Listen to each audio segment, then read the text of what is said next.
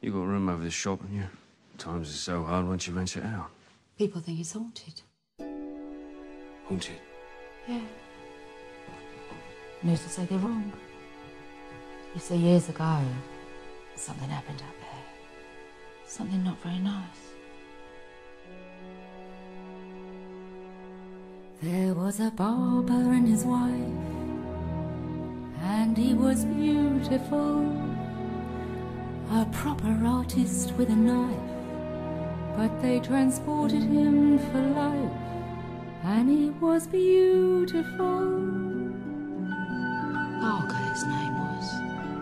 Benjamin Barker. What was his crime? Foolishness. He had this wife, you see, pretty little thing, silly little nit, had a chance for the moon on a string. Poor thing, poor thing.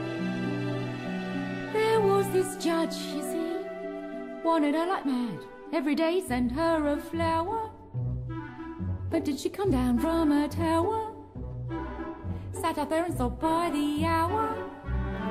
Poor thing. Ah, but there was worse yet to come, poor thing.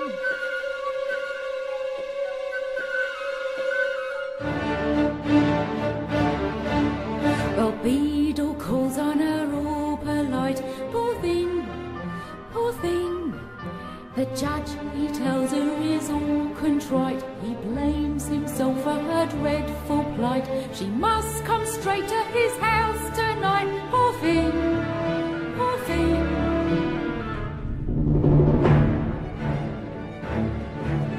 Of course, when she goes there, poor thing, they're having this ball all in masks. There's no one she knows there, poor dear, poor thing. She wanders tormented and drinks, poor thing. The judge has repented, she thinks, poor thing. Oh, where is Judge Turpin, she asks. He was there all right, only not so contrite. She wasn't no match for such craft, you see, and everyone thought it so droll. They figured she had to be daft, you see, so all of them stood there and laughed, you see. Poor soul, poor thing.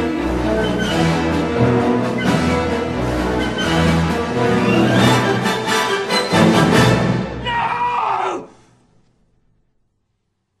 Would no one have mercy on her? So it is you, Benjamin Barker. No. Not Barker. That man is dead. It's Todd now. Sweeney Todd. And he will have his revenge.